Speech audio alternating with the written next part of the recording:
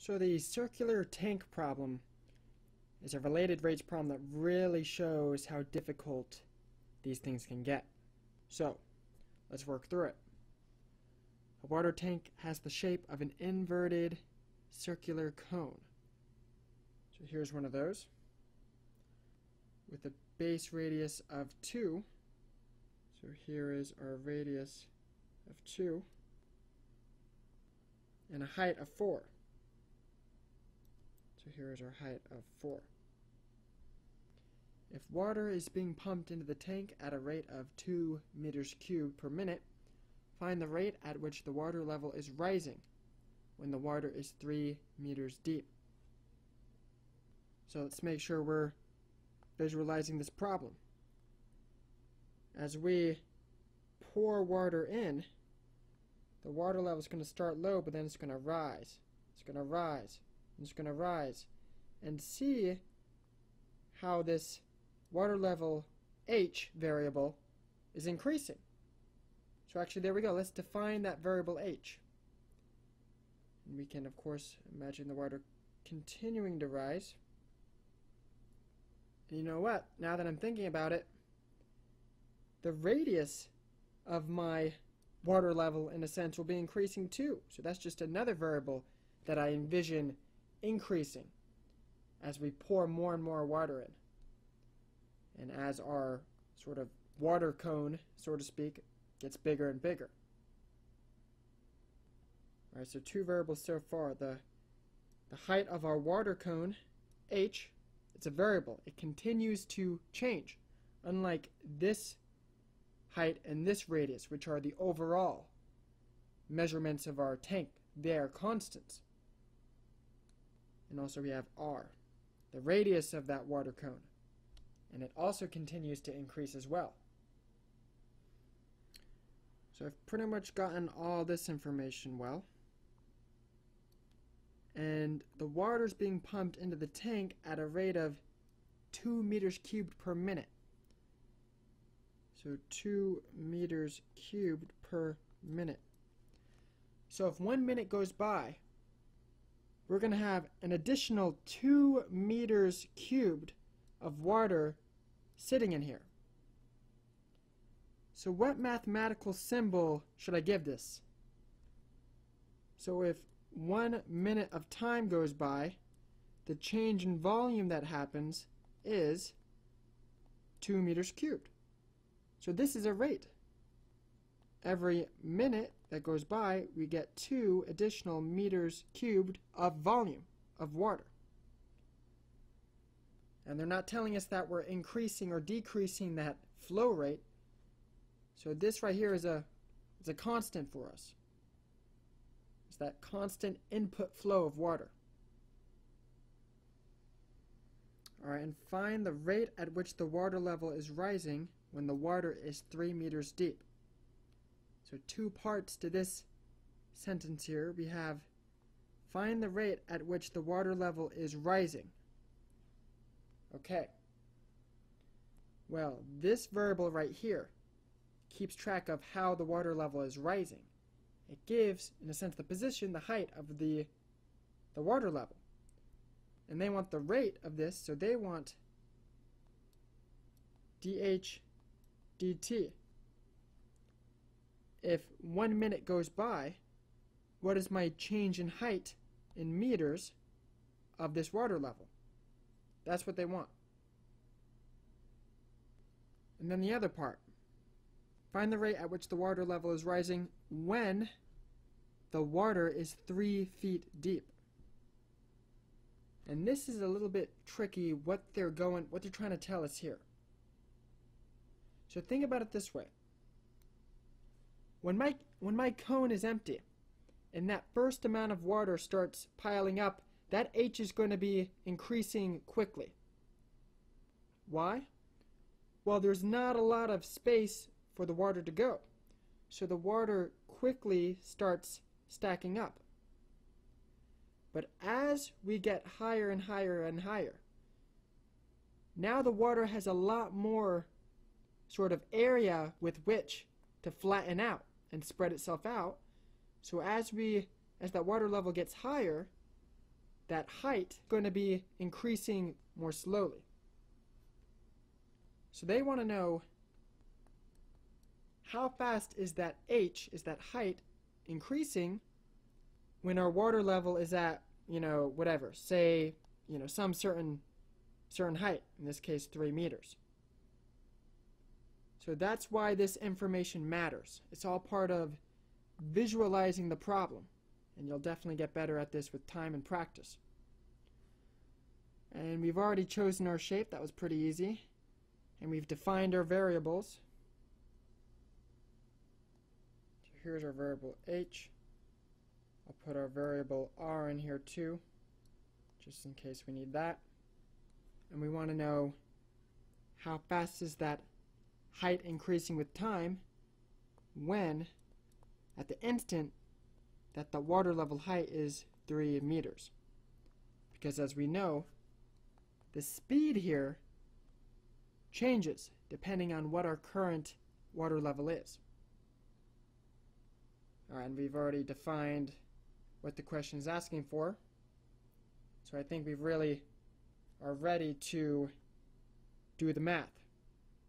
So, an equation that describes the shape, an equation that incorporates the different stuff we've gathered so far.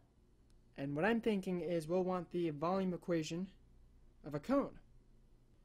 The volume of a cone is 1/3 times pi times the radius of that cone squared times its height.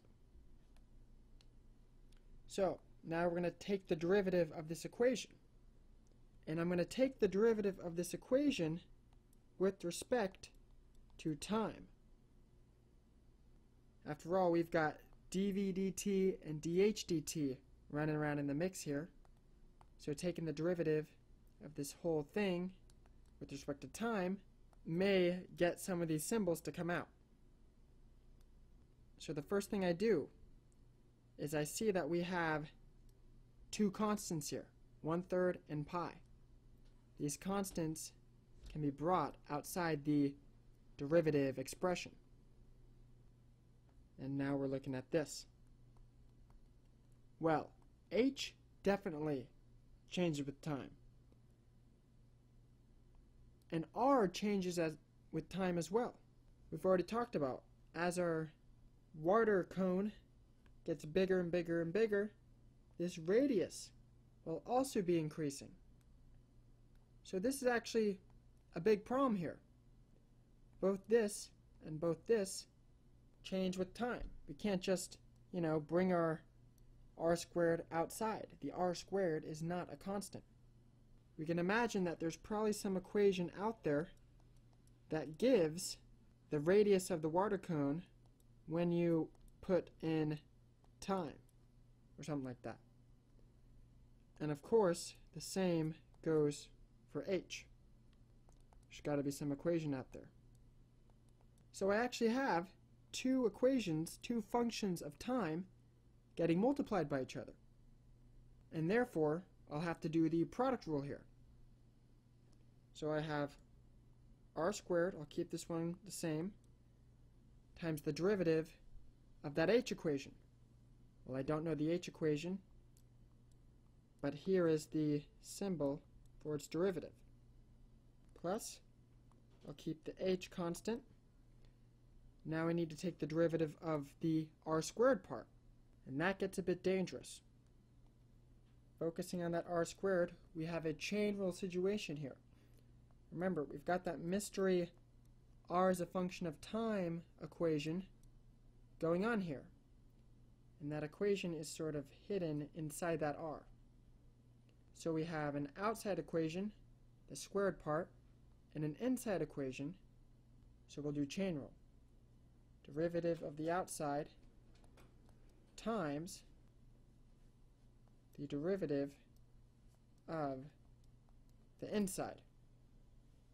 And since we don't know what that r as a function of time is, we don't really know the derivative, but that's okay. And of course we can't forget that the pi over 3 is out here. So we just took the derivative with respect to time of this whole big thing, which means what we've just uncovered is the rate of change of v with respect to time. So we have a couple of unknown quantities here. Let's go through and see if we can figure out values for each one of them. So, do we know r? And remember, this is r the variable. It's the idea that as our water cone increases, that radius increases, and of course this height increases. So just don't confuse this green r for the constant radius of the metal tank. This green r is the radius of our water cone. Now they don't tell us this explicitly, but I have this whole vision playing out in my head of that blue water cone increasing as we pour more water in there. And we're trying to analyze this water cone at the instant when the height of the water cone is 3. And I know that as the height of this water cone increases, the radius of this water cone increases in tandem. And I really noticed that they form this right triangle here, R and H. So here's this right triangle. And unfortunately, I don't have enough information to figure out what R is. I mean, maybe if I had some angle right here, I could do something, but I don't. So I'm looking for more information, something that can allow me to figure out what the radius of this water cone is at the instant that the height of it is 3. And I see this information here, the overall height and radius of the metal tank that's holding our smaller water cone. So let me sketch that in here. So we're really looking at sort of a triangular cross-section of our overall 3D conical tank here. And I realize that this big side is 4 and this side is 2. So we can use this. We can leverage this information. Let's just pretend that this angle here is some theta. Let's just say that. What I can say is that the tangent of this angle theta will equal, remember, tangent of an angle, of a right triangle, is the opposite side divided by the adjacent side. So I'm going to write r divided by 3. What I'm doing right here is I'm focusing on this right triangle, the right triangle of the water cone. But I know that this bigger right triangle here shares the same angle theta. So the tangent of theta for that bigger right triangle will equal the opposite, which will be 2, divided by the adjacent, which is going to be 4. So what I have now is a useful expression. 2 over 4 equals r over 3. And what a lot of books and a lot of professors say is that, oh, we have these 2 triangles here. They're similar triangles, so therefore we can say this. But really, I just like always saying that, oh, the reason we can do this is because of this tangent idea. That's how we can say that, oh, we have similar triangles, so thus we can make this link here. So this is great. I can solve for r here, no problem. And I'll get r is equal to 1.5 meters. So that's great. I know this r, 1.5. So next we have dh dt. And really that's the entire point of this question, to figure out this. So of course we won't have a value for that. Now we have h.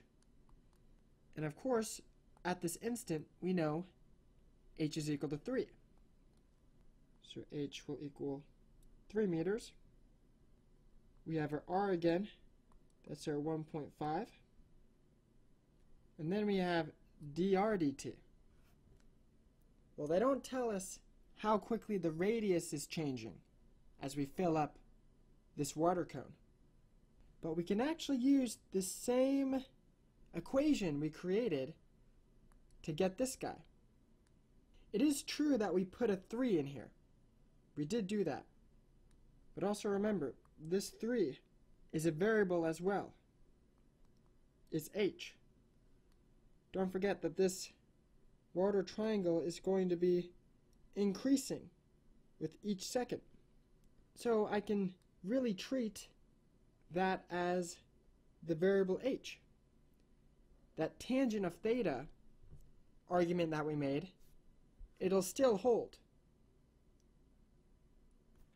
So now, since we want dr dt, I'm going to take the derivative with respect to time of both sides of this equation here. And I'm going to do that because I know that doing that will allow me to get dr over dt to come out. So I'm going to take the derivative with respect to time of this left-hand side and of this whole right-hand side. Now, for the left-hand side, this 2 over 4 is just 1/2. Does 1/2 change at all as time goes on? No, 1/2 will always be 1/2. 2 over 4 will always result in a half. So this quantity here does not change with time, so therefore this will be a 0. Now on the right-hand side, r definitely changes with time. H changes with time. So we really have to do quotient rule here, because in a sense we have two equations of time divided by each other. So I have to carry out the quotient rule in taking the derivative of the quantity of r over h. So let's run with our quotient rule here. And the way I think of it is we have the down, the bottom of equation, times the derivative of the up, the top equation, minus the up, the top, times the derivative of the down, the bottom, all over down squared, the bottom equation squared. So this is the derivative of that r over h quantity, but we can't forget that it is all equal to 0. So let me just set this whole thing equal to 0. And here we have a really useful expression. Here is how the radius is changing as time goes on. So let me try to get it by itself. Let me try to solve for it. I can multiply both sides by h squared. That'll eliminate this, and that'll just be a 0. I can add this quantity on both sides of our equation to move it over to the right-hand side. And of course I can divide by h on both sides. And here we go. Now we have a nice expression for dr over dt in terms of all this stuff. And remember, we know r, that's 1.5. We know h, that is 3. And this is the thing we're trying to figure out anyways. So I'll just plop this whole thing right in here. And now we're in a good spot. This is what we're looking for. And this is what we're looking for. And we got numbers for everything. Looking on the left-hand side of my equal sign, I even have a number for this. Remember, if 1 second goes by, or in this case is 1 minute goes by, how much volume is changing? Well, that's this right here. We already know that. So this whole thing just becomes 2, really. A positive 2, because as time goes on, our volume is increasing. Just make sure when you put these numbers in, you're getting the signs correctly. And there we go. We're pretty much home free. Now it's just a matter of solving, getting this dh over dt by itself. So, let me clean this math up a bit. I'll divide this quantity over here. That'll get me 6 over pi. And I'll square my 1.5 here, and I'll multiply and divide all these guys out. And I get here, I can get a common factor of 4, so I can add 9 over 4 and 18 over 4 together. And that'll get me 27 over 4 dH dt.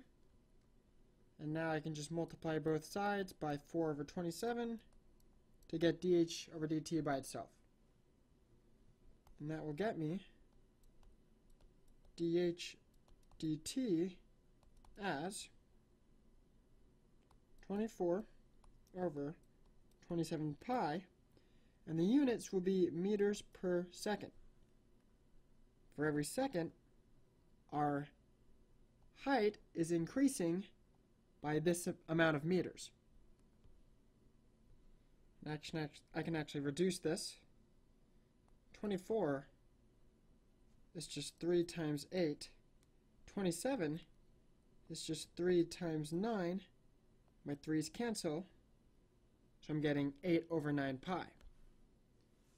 And if you math that out, that is 0.283 meters for every second. And that is the answer to our question. Yeah, so this is definitely a rocky one. In my opinion, the hardest part of this question is after we took this derivative, when we ended up here. What were we supposed to do with that r? You know, we looked at that r, we looked at the question did not tell us what r was. It's kind of a big jump to do all this triangle work over here. It's kind of a big jump to make. But what I always owe it to is imagining your problem. You know, imagining these numbers sort of growing and shrinking together. That's why it's called related rates. These numbers, these rates are related with each other. As one changes, another changes in synchronization. So if you really have this stuff envisioned in your head, shapes will start to pop out at you, you know? If you're really trying to understand this stuff as you learn engineering, things will just start popping out. So I hope this question made sense. Feel free to ask any questions you may have in the comments.